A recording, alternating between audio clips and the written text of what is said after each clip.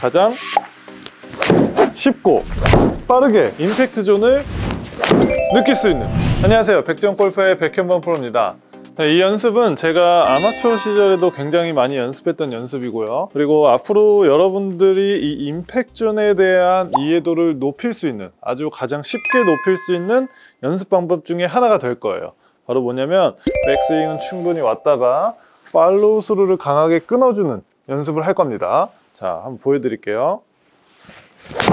팔로우 스루를 강하게 끊어주는 연습입니다. 자, 이런 식으로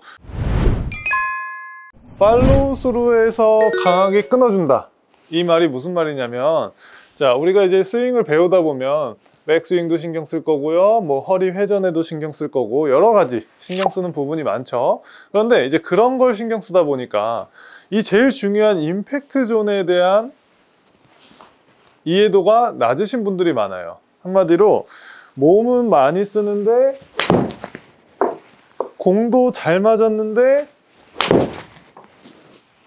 거리가 안 나가는 그런 현상을 많이 경험하실 겁니다. 자, 그런데 이제 문제는 뭐냐면, 이렇게 몸을 많이 쓰고 뭔가 내 나름 강하게 쳤는데 거리가 자꾸 안 나가면 사람이 심리적으로 어떻게 되냐면, 더 몸을 많이 쓰면서 빠르게만 스윙을 하려고 하는 그런 이제 움직임이 나와요. 그러다 보면 밸런스도 무너지게 됩니다. 자, 그래서 우리가 매일 연습장에 갈 수는 없지만, 그래도 연습장에 가시면 이렇게 팔로우 스루를 강하게 끊어주는 연습을 10번 내지 20번 정도 하고 풀샷을 하시면, 그러면 이 공이 딱 맞았을 때 찰떡 같은 느낌을 받을 수 있어요. 뭔가 이렇게 무은되는 느낌이 아니고요. 자, 그러면 이제 무작정 팔로우 스루에서 끊어야 되냐? 이건 아닙니다. 자, 여러분들이 이제 지켜주셔야 될 사항이 있어요. 자, 일단 시선은 계속 아래를 보면서, 자, 오른발이 최대한 안 떨어지게, 그렇다고 붙이자는 아닙니다.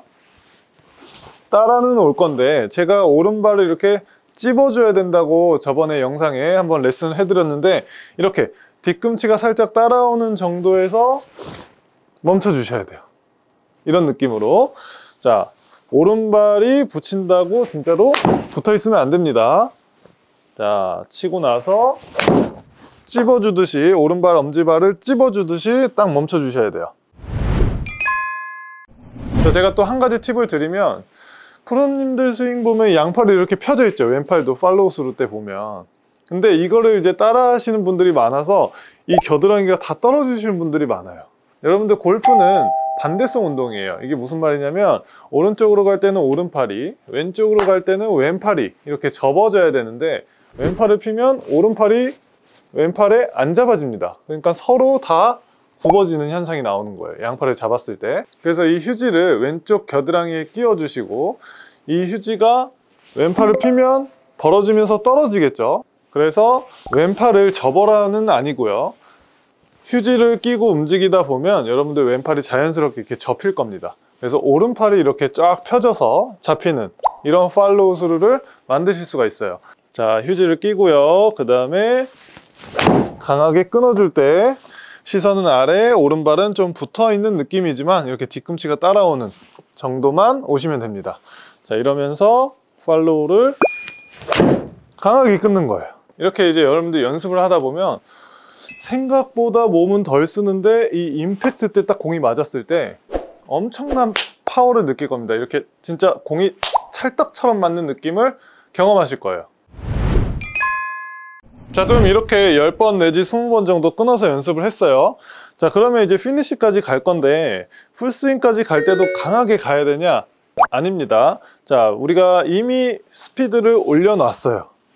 자, 올려놨기 때문에, 자, 이제 피니시까지 할 때는 스윙을 전반적으로 올라가는 스피드, 내려오는 스피드가 일정하게, 하나, 둘, 부드럽게 스윙을 해주시면 여러분들이 기존에 풀스윙 하면서 쳤던 거리가 지금 이렇게 부드럽게 쳐도 아마 같은 거리가 갈 수도 있고요, 혹은 더 나갈 수도 있습니다. 그래서 여러분들이 이런 훈련을 끊어치는 연습을 해서 스피드를 전반적으로 올려놓고 피니시 할 때는 다시 부드럽게 스윙을 하면 아마 지금 제가 하는 얘기가 어떤 부분인지 이해가 가실 겁니다. 자, 이번 시간은 가장 쉽고 가장 효과 빠르게 여러분들이 이 임팩트 존에 대한 이해도를 높일 수 있는 연습 방법을 알려드렸습니다.